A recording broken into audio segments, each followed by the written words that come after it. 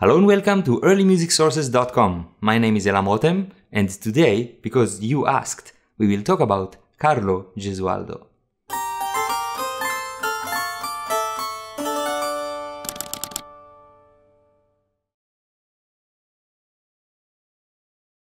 Carlo Gesualdo might be one of the most famous, or rather infamous, composers of the late Renaissance. Nowadays, he is known for his highly chromatic and modern-sounding compositions. During his lifetime and in the decades after his death, he was highly appreciated by many. In the 20th century, he was highly romanticized due to the tabloid-style connection made between the gruesome fact that he murdered his wife and his mad compositions. In this episode, we will have a look at one of his madrigals, and also try to view him in the context of his musical surroundings. Was Gesualdo a mad genius, or just another composer from the late Renaissance? Let's see. Carlo Gesualdo, often referred to as the Prince of Venosa, was an eccentric nobleman who was said to be in love with music. The composer Emilio de Cavalieri reported in 1593 that the Prince of Venosa, who would like to do nothing but sing and play music, today forced me to visit with him and kept me for 7 hours. After this, I believe I shall hear no music for 2 months. Being a nobleman, Gesualdo was already very different from other composers. He didn't really have to satisfy anyone with his music, and had the means to create music, have it performed, and print it in accordance with his wishes alone. The most famous biographical fact about him is that he murdered his wife and her lover, but since he did so while catching them in flagrante delicto, in blazing offense, his murders weren't considered to be against the law of the time, and so he wasn't punished for them, and they didn't hinder him in getting married a second time to no less than the niece of the Duke of Ferrara. Musically, like many composers of his time, Gesualdo was interested in finding new ways to express the text in music, in such a manner that they would move and even shock the listeners. And because the music was only a reflection of the text, in order to have strong music, one had to have also strong texts.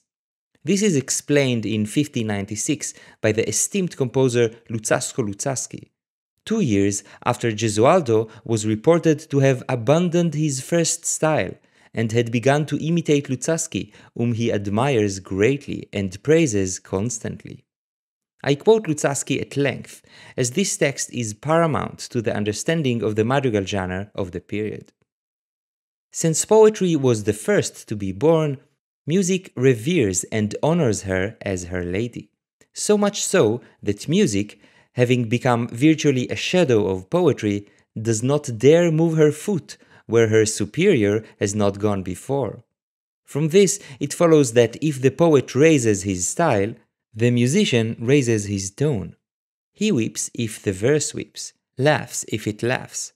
If it runs, stops, implores, denies, screams, falls silent, lives, dies, all these affects and effects are so vividly expressed in music that what should probably be called resemblance seems more like competition. Therefore, we see in our times a music somewhat different from that of the previous age, for modern poetic forms are also different from those of the past. Another connection between Luzzaschi and his follower Gesualdo is their common interest in chromaticism. Luzzaschi is known to be one of the few from his time who could play the archicembalo, designed by Vicentino some decades beforehand. And this fact is mentioned in one source as one of the reasons for Gesualdo's adoration of Luzzaschi. This instrument, with possibly 31 keys per octave, was able to play all the notes of the mean-tone temperament without the limitation of having only 12 keys per octave. If you remember, in our episode about temperaments, we explained that in mean-tone temperaments there are more than 12 notes per octave, and that, for example, B-flat was different from A-sharp. This must have been very exciting for Gesualdo. Since the dichotomy of diatonic versus chromatic is such a central topic in Gesualdo's music, perhaps it's not a bad idea to try and define it.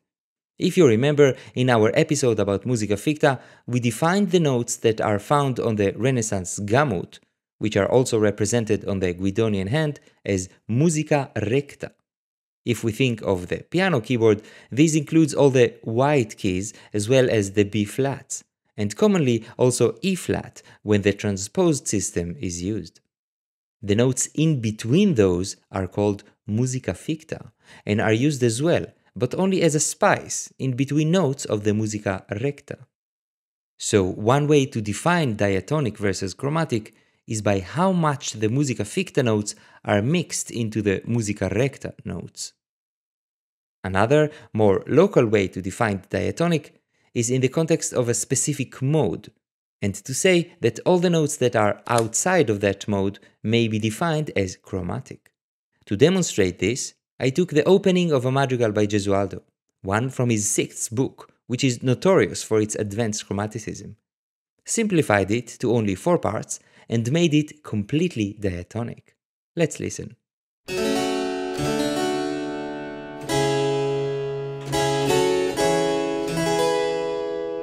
As you see, there is one flat in the system.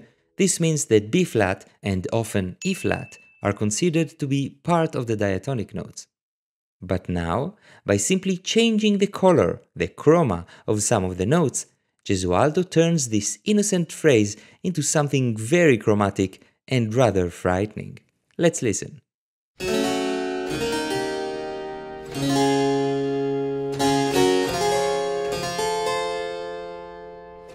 By the way, since I have only 12 keys per octave on my harpsichord, in order to play this nicely in tune, I had to tune my B flat into an A sharp. That's the B flat. And that's the A sharp. Now, let's listen to it in the way that Gesualdo actually set it, with 5 singers.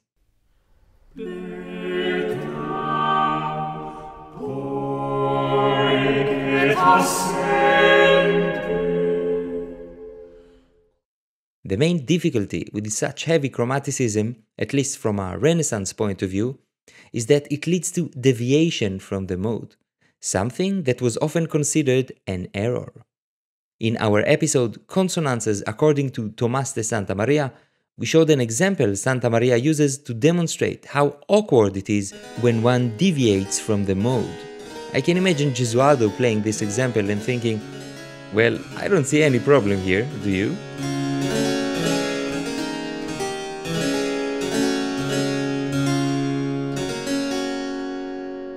It should be said that we don't know what exact view Gesualdo had on modes. It might be that, like some other composers from the time, the only thing that a mode defined was the opening and closing notes of the piece, and anything in between was kind of free. Regardless, due to the extensive use of chromaticism by Gesualdo, in many moments in his music, what we would today call a tonal center is completely blurred. In addition to Gesualdo's music being famously chromatic, it is often very dissonant, 2 features that are sometimes wrongly confused. For example, the opening of the madrigal that we heard was indeed very chromatic, but there was not a single dissonance in it. All the harmonies were consonant. Here, however, is the beginning of a madrigal which is both very chromatic and includes highly irregular dissonances.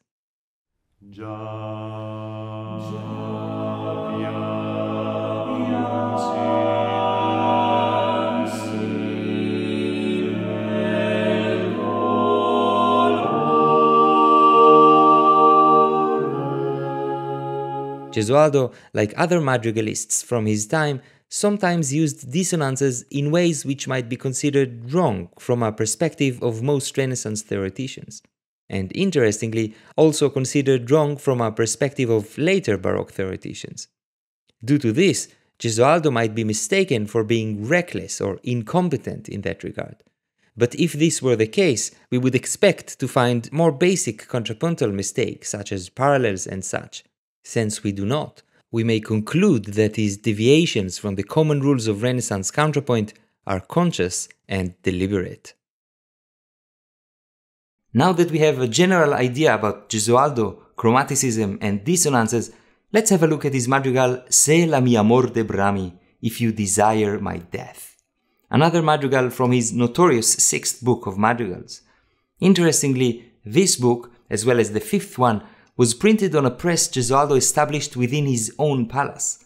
One must wonder whether these works would have been printed by a commercial press if the composer wasn't of such a high and wealthy status.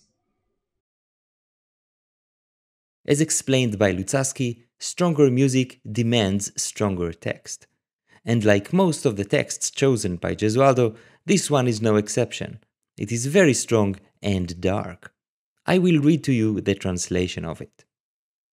If you desire my death, O cruel one, I shall die happy, and even after death I will adore only you. But if you desire that I not love you, with the thought alone grief kills me, and my soul flies away quickly.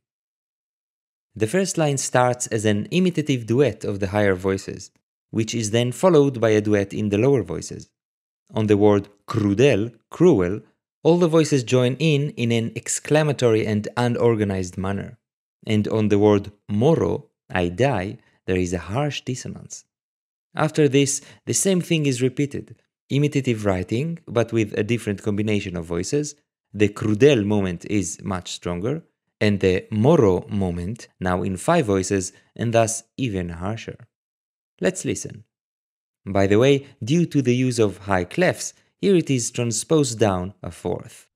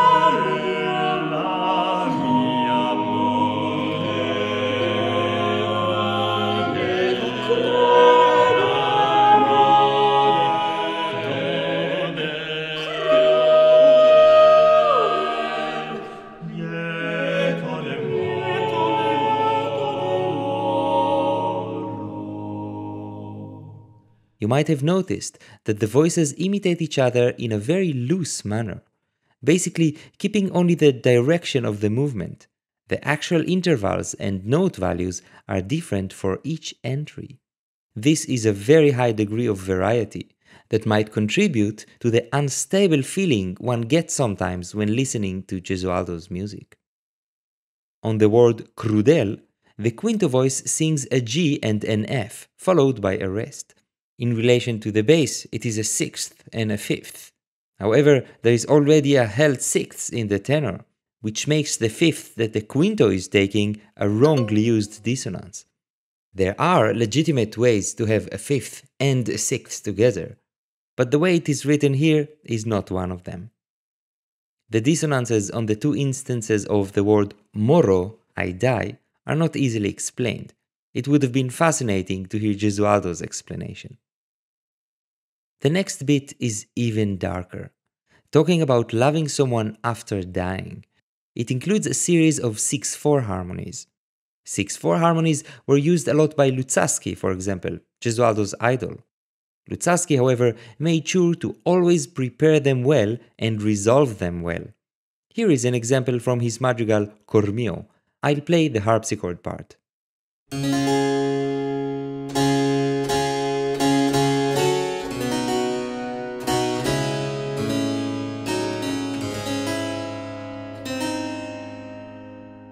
Beautiful.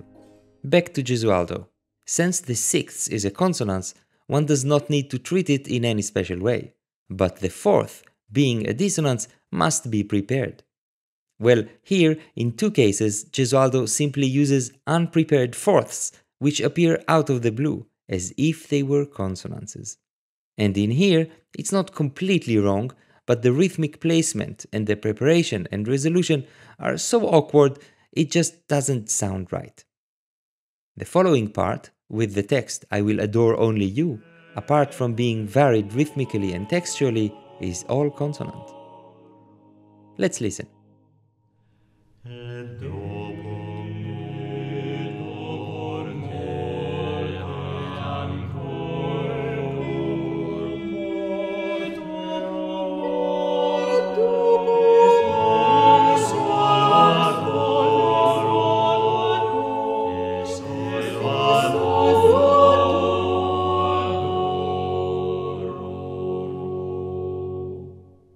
The last part of the madrigal starts unexpectedly with diatonic homophony, quite a rare thing in Gesualdo's music.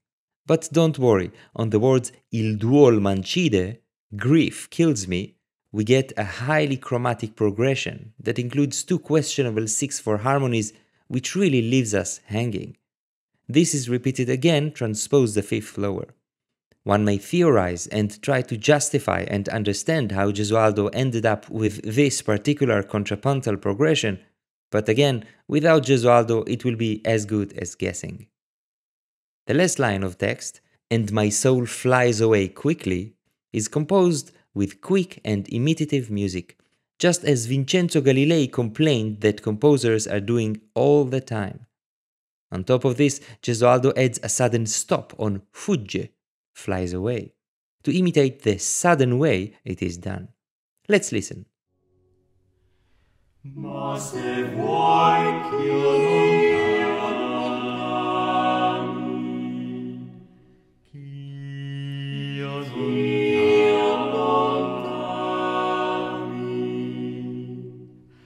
ai chi ha pensato solo il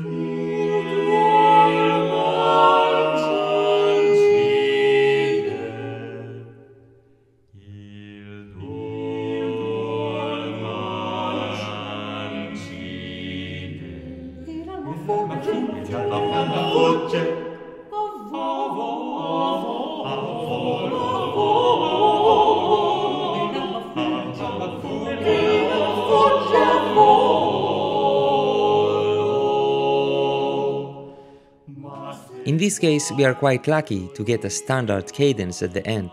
Some madrigals by Gesualdo end with things which are not really cadences. Just as an example, here is the ending of the madrigal "Io pur respiro in così gran dolor." I won't even comment on any other aspect, as it is simply so amazingly wacky.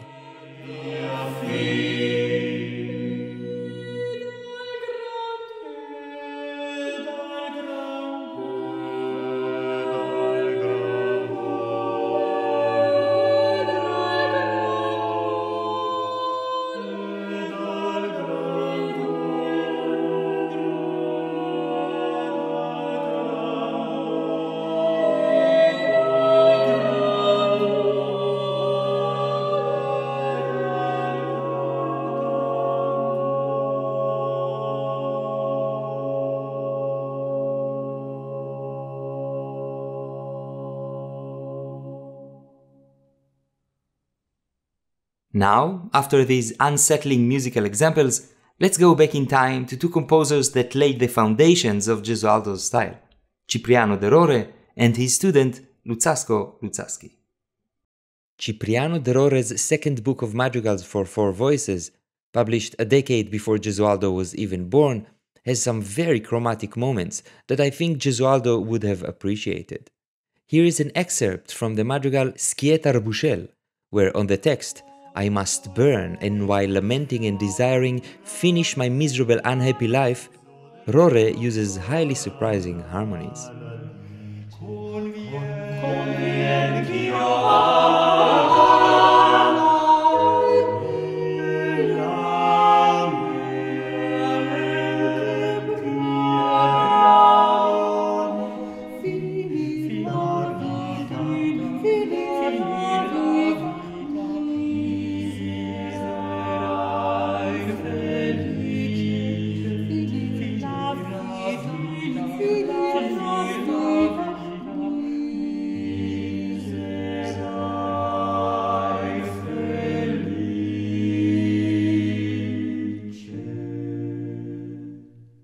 dark but fair. Some 2 decades later, in Luzzaschi's second book of madrigals, when Gesualdo was 10 years old, we find a setting of a scene from Dante's Inferno. The text describes the sounds one hears when entering the underworld. Truly spooky stuff. Let's listen to a bit of it.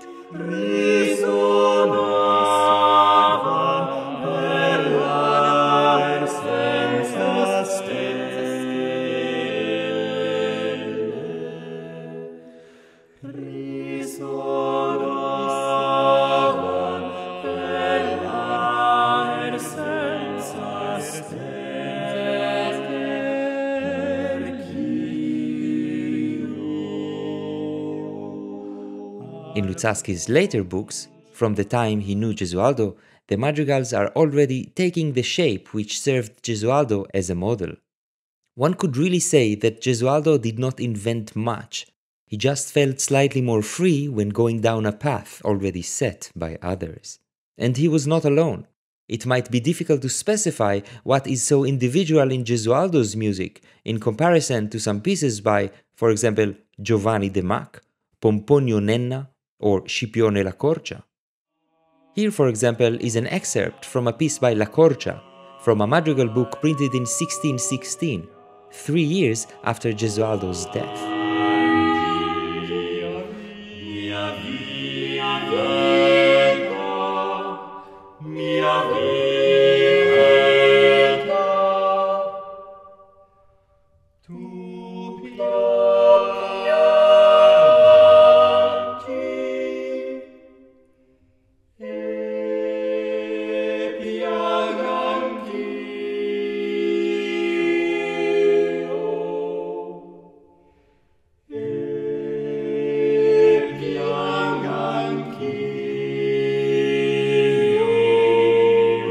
Despite Gesualdo being not that musically special in his surroundings, there is one very interesting thing about him.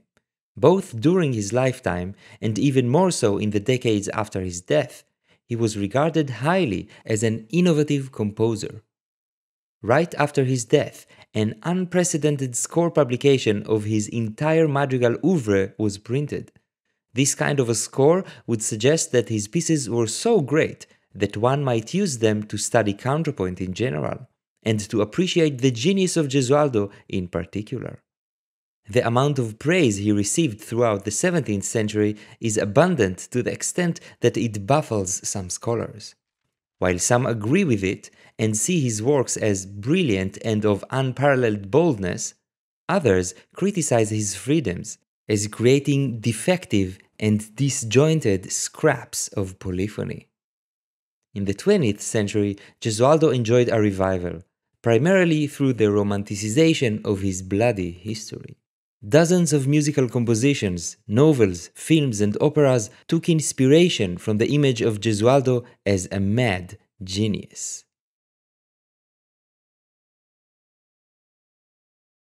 So whether you like Gesualdo's music or it gives you a bellyache, he cannot be ignored, neither musically nor historically.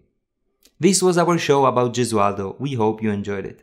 Don't forget to check the special page on our website with all the footnotes and other extra information. If you enjoy early music sources, feel free to support us on Patreon. Comment, share and like. See you next time at earlymusicsources.com.